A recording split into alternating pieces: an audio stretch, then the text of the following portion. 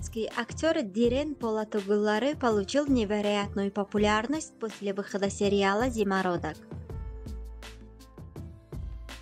У актера появилось очень много поклонников, несмотря на то, что он исполнил отрицательную роль.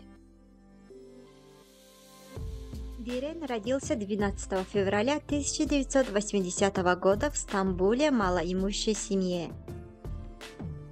Его родители были простым служащим, и Дирену пришлось работать с юных лет. В поисках заработка он даже уехал в США, где работал чистильщиком рыб.